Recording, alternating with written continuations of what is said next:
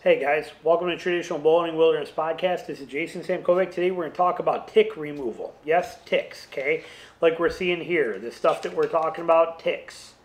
And, when I lived in Michigan, we had the occasional deer tick where I was, but 99% of the ticks we dealt with were big dog ticks, okay? That were pretty harmless and not too much, but I would get literally 50 of them on me a year without fail. I mean, there were just tons of them. I got them on all the time. I didn't wear permethrin, things like that. I wasn't worried about them because they were dog ticks most of the time. Occasionally a deer tick, but 99% of the time it was dog ticks. And they're pretty harmless. And what I would do is I would take them off and I would save them. Any ticks that get on you where they're embedded into you and they're actually already locked on, if you take them off, you want to save them. Okay, saving them is an important factor. At home, put them in something like this. You can use a pill bottle, anything of that nature. This is something that I bought to put gun oils in, and I got syringes that go on there so I could use them for gun oils. And but I would take something like this, and I would put those ticks in here, and then just set it in my windowsill, and they'd die from the being in there. But I always had them if I ever had to have them tested. In my car, I keep this old case for SD cards.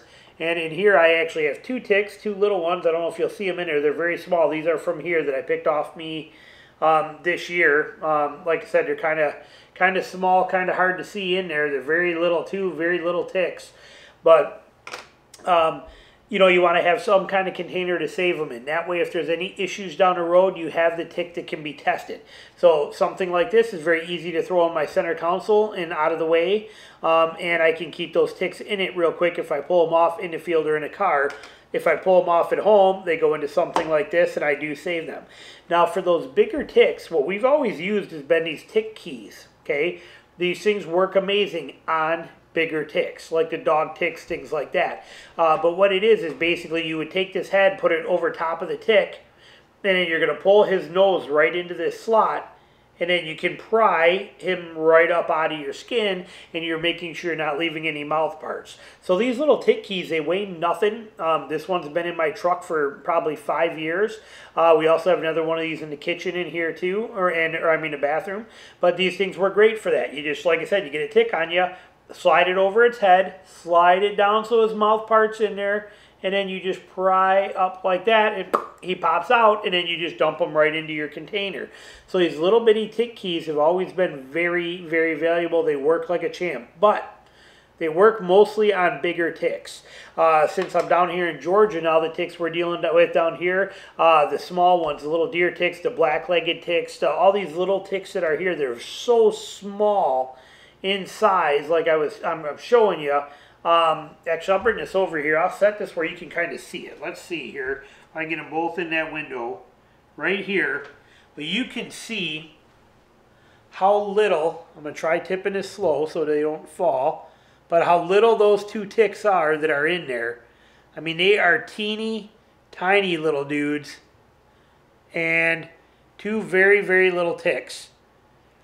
So with those, it doesn't work very well.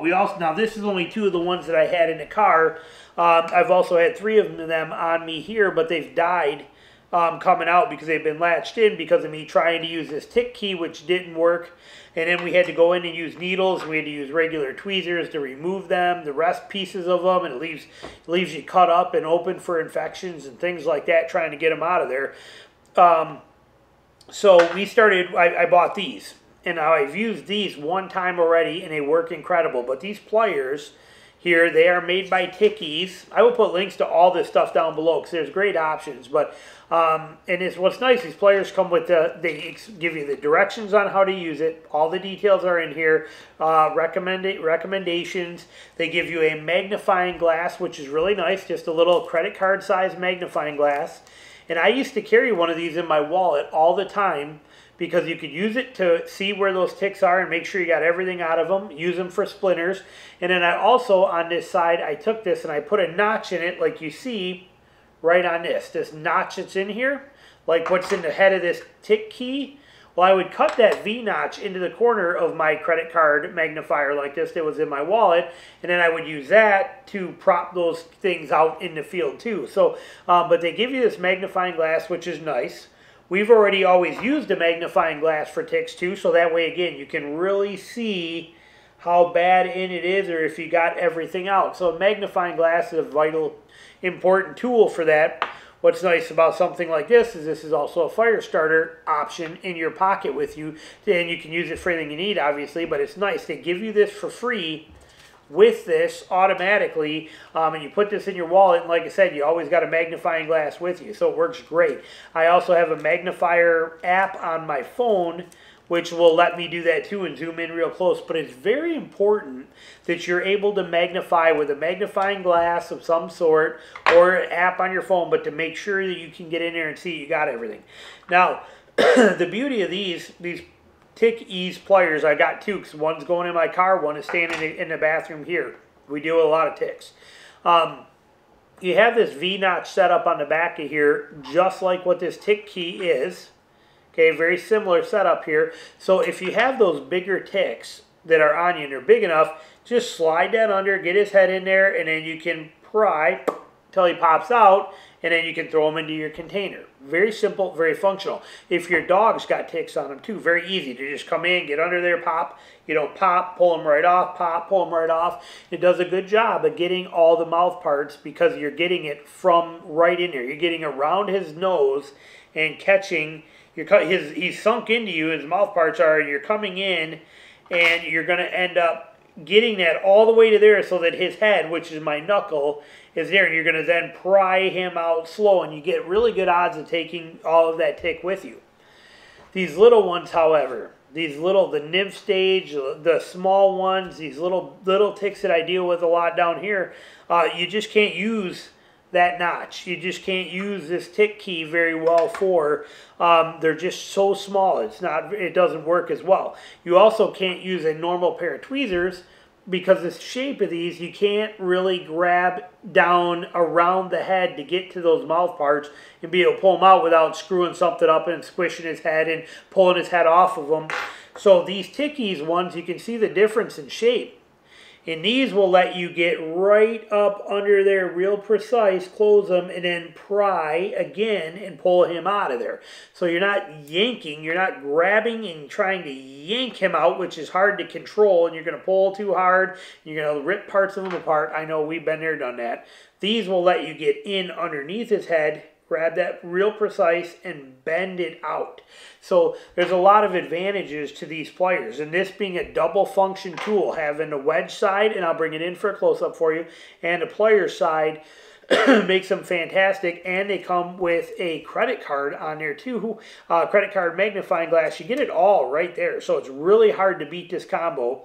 I like the little piece of hosing here, tubing that they give you to keep them closed, because those are real pointed and real sharp. So when the ones in my car, I can leave them closed like that, and they're not going to poke me. And the ones I'm throwing in my bathroom sink, again, I'm not going to just jab into that, and they can be kept closed. Nice, simple, functional, and they work good. But it's a big difference based on the size of the tick with how well this is going to work for you. So having the right tool, I think, is important. These are fantastic for people living in the northern states. Okay, these work good on a lot of the ticks up there without a problem. This, I think, is an upgrade and better. This, they say, oh, it's so light and it's so easy, and it is, and they're convenient. I'll never knock them. They've been good. But now that I live in Georgia, this does not do it for me anymore. I need something better. This gives me the option of basically what that does for the bigger ones, and these for the smaller, more precise ones. So let's take a look at the difference here. So I'll bring them in and show you a close-up of these. This is that tick key that we were talking about. So you can see it here. Hoping the light's still good enough. There you go. Okay, that is that functional tick key. And it's very light, out of aluminum. Works really good. I will have links to all these below for you. And then now let's look at the difference in the heads of these tweezers. Okay, so we'll put it against that white there where you can see. See what I mean? See how this one here, the regular tweezers, is not as precise and functional as those pointed ones are. So there's a big difference there in what you can really get to with them. So the normal ones are out, but this is that Tick Ease one right here. Okay, you got the wedge on the backside for prying them out. And you have those needle nose type pliers or tweezers on there for that super precise, be able to grab them and bend them. You know, once you hook it, you can pry it out with the leverage of this. Come in, catch it, and then bend backwards, lifting that up out of there. Okay, taking that tick right up out of your skin. So these here, these tickies ones, absolutely awesome. Straight up, highly recommend them. All of these options are good. But again, now that I'm down here, this is definitely the better way to go. If you live in a southern state down here and you're dealing with these smaller ticks that we got down here. Even in southern Michigan, they got a lot of ticks there too and stuff. But remember, I spent most of my time in northern Michigan. So there was, you know, like I said, tons of ticks all the time, but they were dog ticks and no big deal. These other ones, they're a whole different world, and their mouth parts are much stronger, much tougher than what a dog tick is. A dog tick's a big tick with little mouth parts. All these other ticks down here, they're little ticks with huge mouth parts and very strong. The force it takes to pull these ticks out, these kind of little ticks here that I was showing you, to remove those here, it's like 5 times the force of taking out a northern dog tick. It's a whole different ball game. So having the right tools are tremendously important, and that's what I wanted to bring to your attention. And remember, you will need a container. You will want to save your ticks. If you develop that bullseye rash, and there's so many more diseases now out by ticks, and keeping these things handy. Now, there's also some antibiotics that you can have. I don't know enough about those, and I've never had to go into the doctors for a tick, and I've had, you know, I've had hundreds and hundreds of northern Michigan dog ticks embedded in me, without, you know, hundreds of them.